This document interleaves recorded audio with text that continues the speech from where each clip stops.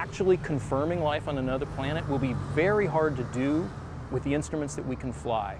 So one of the key steps that Perseverance is taking is collecting samples that can be brought back to Earth in the future and then analyzed with all the terrestrial laboratories we have, which should actually provide us a definitive answer to that question.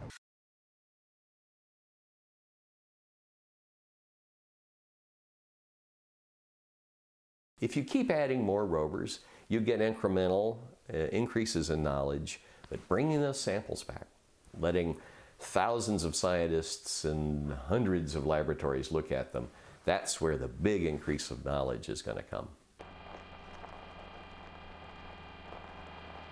We've spent a lot of time making sure that the Perseverance mission can proceed in the presence of COVID. We have the capability at the Jet Propulsion Laboratory to have socially distanced interactions with the rover. And for the science team is always remotely located. We have scientists from all around the world, and we expect that we will be able to do our job with COVID or without COVID.